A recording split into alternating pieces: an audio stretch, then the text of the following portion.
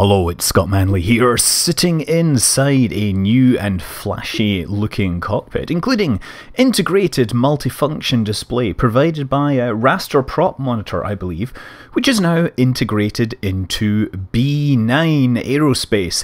B9 Aerospace, if you remember, was this amazing pack of parts which I use all the time.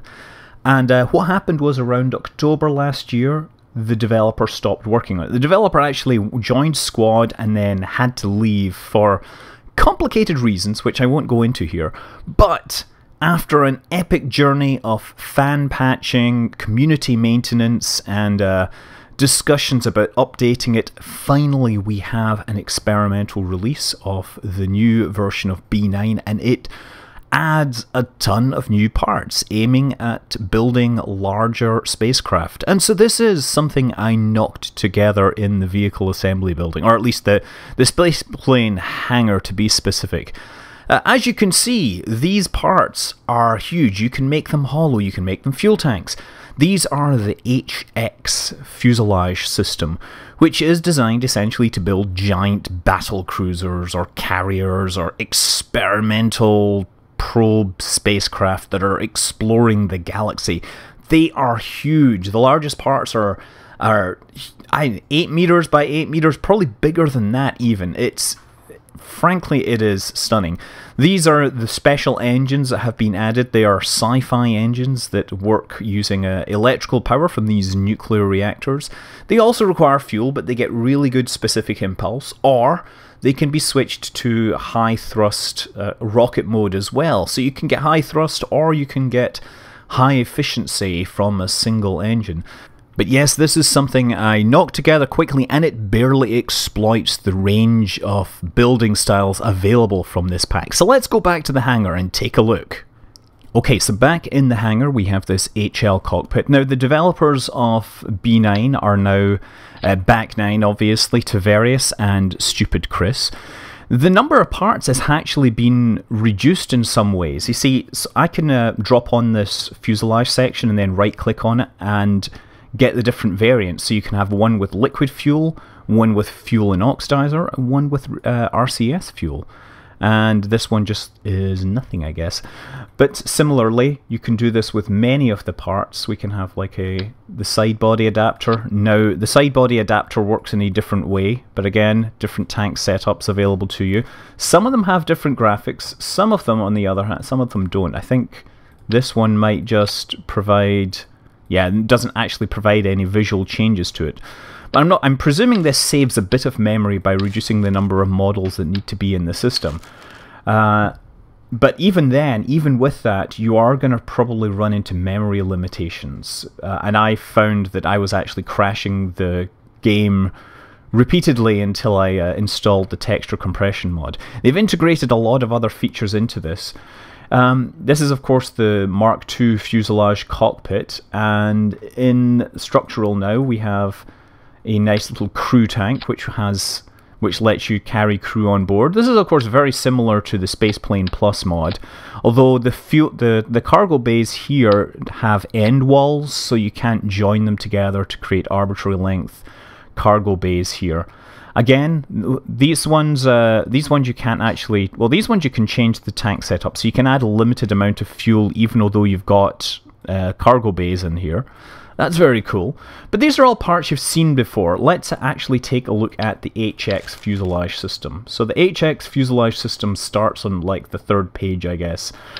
And they are huge. This is a smaller part. This is obviously a multi-directional coupler that lets you stick stuff out and build up truly massive things. You might find right now you need to use part clipping. You'll find that quite a lot. They have hollow sections, of course, where you right click on them and the part variants tell you how open it's going to be. And of course, if you want, say, that with a hole on the top, you just pick it up and you rotate it until the section that is opened is shown to you.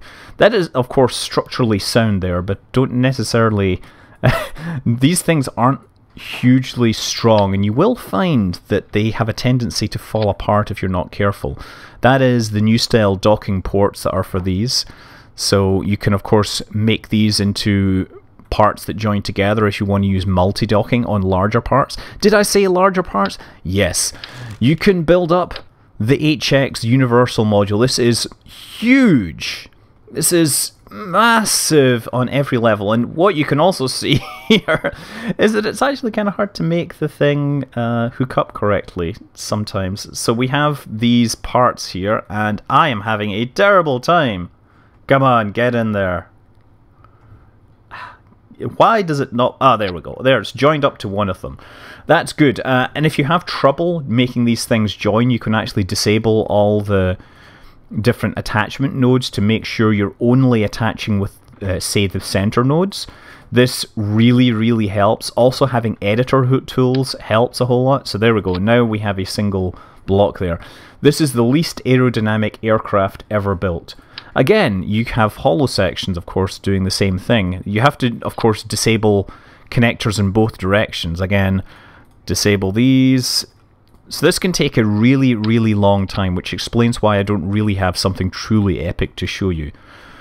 This one has some nice variations when you do the part variations. You basically have fuel or structure, but the fuel tanks actually provide a completely different looking model there. The universal modules, and we can get these situated in the corners here, they also have part variants, which again, slightly have different structural models for different looks. And then you have a liquid fuel version where you can see the tanks inside. There's an RCS tank model and a capacitor model, right? It's basically a giant battery pack if you need that kind of thing. So, you know, these are great for building giant spacecraft, giant exploration ships. You know, they're not really made for the realistic airplanes that we've been seeing built with B9. These are made for epic starships and epic voyages. Lots to be done here. What else do we have? Yeah, the hollow structural module. That's the one that you can probably use for your landing bays if you want to do that. And yeah, oh, the reinforced docking ports are even bigger. We actually have a docking port that is the size of a small moon, I believe. If you want to build a Borg cube, this is going to be the item of choice. B9, although it is experimental, and you know, if you're not into dealing with experimental stuff, you probably shouldn't download it just yet. Oh, so you also have these nice corner pieces here which can be used just like this. And again, there are variants on this, so you can go in and of course you can have fuel variants, you can have RCS variants, you can also have attachment like tank variants, so you can grab those and then grab yourself, say, an FLT 800, and it should just pop on there and allow you to build more cool looking spacecraft, if that is your thing. I don't know if that's going to work correctly. It might not actually be joined on. This is why editor tools is extremely useful, because you can disable side attachment and things like that on a part by part basis. Anyway, let's actually take a look at the cockpits. Okay, so this is the new aircraft, the new stock aircraft that is included. It is the HDCV Stapleton Heavy Cargo SSTO, presumably single stage to orbit rather than silly string transporter Oliver. Anyway, yes, it's very cool from the outside, I'm sure you'll agree, but from the inside, oh my goodness, everything is more awesome in many ways. Do you know what these buttons do? No, I do not. I'm going to have to figure these things out. I wonder if I hit the stage button. Oh, it works. There's a bunch of things that actually work. Let's throttle down to 0, because I'm not ready. We have switches for action groups, so I can toggle cockpit lights, and let's see if that... Oh, cockpit lights are on, you see that? I can toggle the cargo bay doors, that's 4. Action group 4? Ah, brilliant, huh? So all this stuff now works. You have a raster prop monitor obviously integrated, so you can get all your info and mission info. You have cameras, although I think internal camera. So there we go. We can move it around to see what's going on, and we can look down. There we go. So we can get a look at the runway just to make sure that we're actually coming down in the correct direction.